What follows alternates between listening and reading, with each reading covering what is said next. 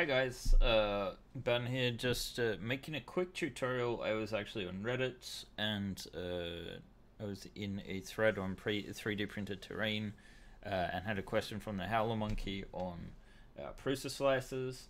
Now they are using an Ender 3, I'm using a Prusa i3 Mark III S, well, and just the Mark III. But the settings are pretty universal as far as tiles are concerned. So I actually have imported a few tiles into Prusa Slicer. It's a Prusa Slicer 2.1. There's a new update coming out soon. So yeah, you don't need to have a Prusa for this to work. I usually print at 150 microns quality. I think it's a good balance between detail and speed. And I just have some higher detailed items. Now, with a lot of the OpenLOCK tiles, and this would apply to like DragonLock and additional tile systems, you have these bases that you don't really want a super amount of detail in. You want them to print quick, you want the prints to stick. So having a thicker base is always good. So Prusa Slice has this nice feature called height ranges. So if you click this button, you get this bar on the side, and what this bar actually does, it has details of the controls here, but essentially you decide how detailed a model will be, and it will change the height and thickness of the filament. So what we want, since we have a base here with no details, is we want to right click down the bottom here, and you can see it's going sort of red, and this will decrease the detail on the base of the item. And then we want to, from here on out, click the left side, and you can see that it's green, and we're going to pick up some great detail there on the side. Now this is slightly buggy, I've noticed, so that if you move things around a little bit and go back, sometimes it resets. So it can be a slight pain in the ass to get working correctly. I don't know if I'm doing something slightly wrong here, but if we redo this, let's see, there, and we click slice now, what you should see, it hasn't worked yet, what you should see, I find if you move something around and go back to it, see, it's not saving everything for some reason.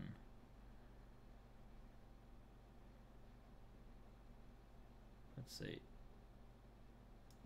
and then we want to slice now. You can see here that the base layers are a lot thicker, and then a lot finer compared to the other ones the further up we go. So that's a good way to sort of like find a compromise there. Then you also have a few choices for supports here. You have alright, I want to go out of that mode. You have supports here. You can choose support on build plate, for support enforcers only, or everywhere. So if you support on build plate only, what it's going to do is, when you go to the slice now, it's going to create a bunch of supports. You can see it thinking, that's because it's calculating the supports here.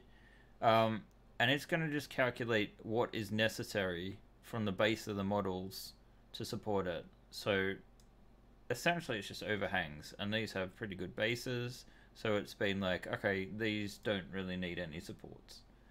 But what we also have is support enforcers. Now this is a nice little tool where if you right click on a model and go to add support enforcer, it creates a box. You're going to have to scale it down. Let's see. So it has these manipulators, and we only want to really move this to the area that we want to support, which is under these controls. So let's just scale it down a bit more.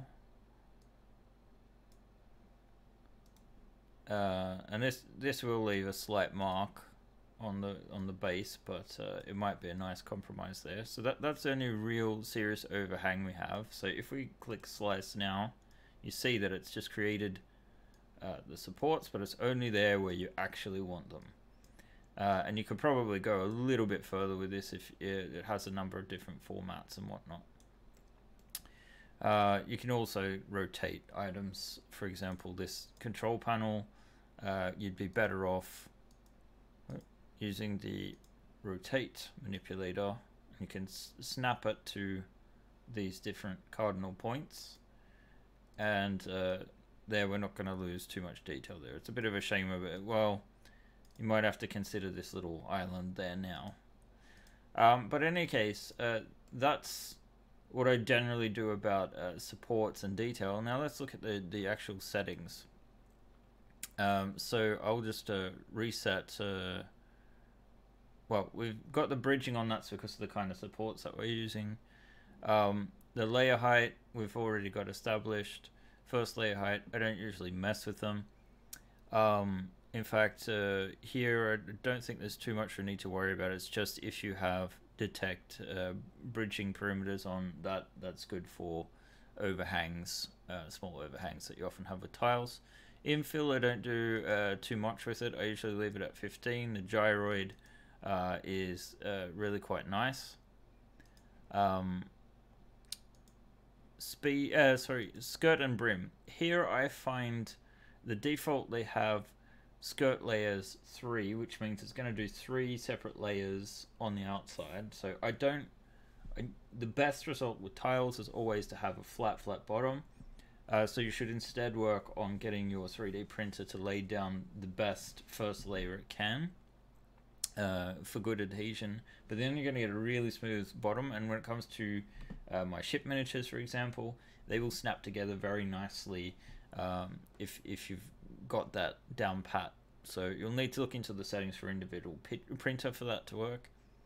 But instead of having 3 layers high, because I notice if there are some issues, especially if you're printing many different objects on your print bed at once, it will only take one of them to fail, and if one of them lifts, you're screwed. And one of the ways that you can get a failure is if the skirt loops are have lifted off and are dragged with the nozzle. So instead of doing 3 high, I usually lower this to 1 and I increase it to 3. So you're going to get that nice outline that will just sort of like get your filament flowing nicely before your print starts.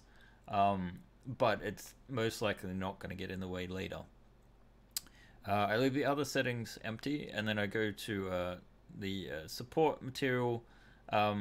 The only thing I really usually change is if you've got auto, you might have to consider things. Right now we set this up so that we have the